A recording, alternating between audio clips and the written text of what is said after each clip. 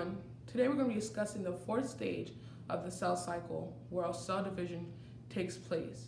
This stage is called mitosis, in which a single body cell divides into two identical daughter cells, each containing 46 chromosomes. According to Hank from Crash Course, mitosis, which was discovered by Walter Fleming, is a process where cell nuclei split and move away from each other, forming two new cells. Each cell contains a nucleus, and the nucleus stores your DNA, which contains your genetic information.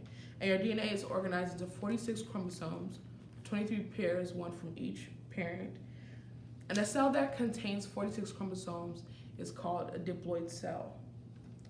In order for the daughter cells to be identical, the chromosomes must be duplicated in interphase before mitosis even begins.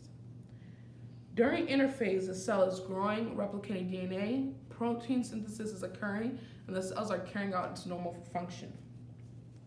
In interphase, you can't see the chromosomes, which normally look like this, because the DNA looks like coiled up chromatin, which look like this, which will eventually condense during prophase.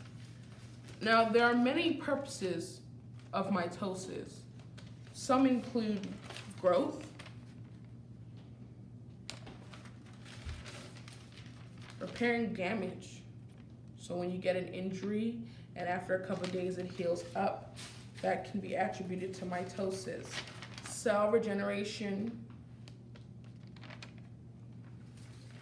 and asexual reproduction, where, as you see here, starts with one cell which moves apart from each other, splits into two identical new cells, which we call daughter cells.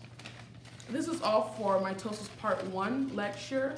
Thank you all for watching, and I hope you learned as much as I did. Thank you.